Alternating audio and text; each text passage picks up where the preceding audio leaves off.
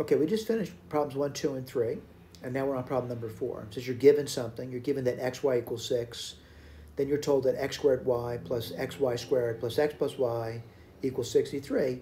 Then they want to know what x squared plus y squared is. Let's go to the whiteboard. And again, I got the question in my hand, and we're going to write it down.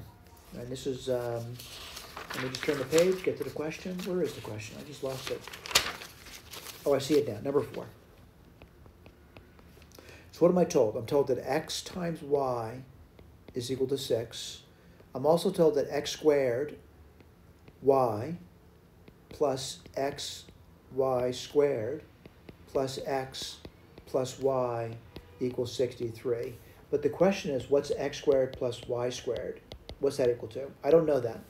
What I do know is I know xy is 6. So the first term, I'm going to write down xy times x. The second term, I'm going to write xy times y.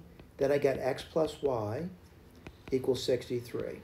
So what do you get? xy is 6, that's 6x. xy is 6, that's 6y, plus x plus y equals 63.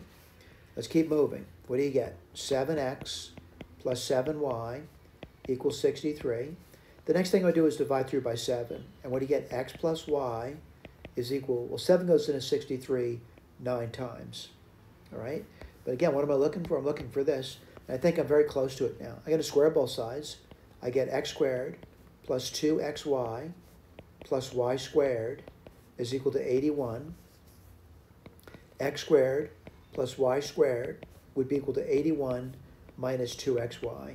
And I hope you recall that we know what xy is. It's 6. So it's 2 times 6.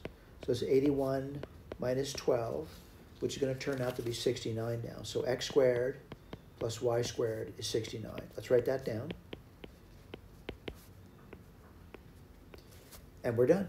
Thank you.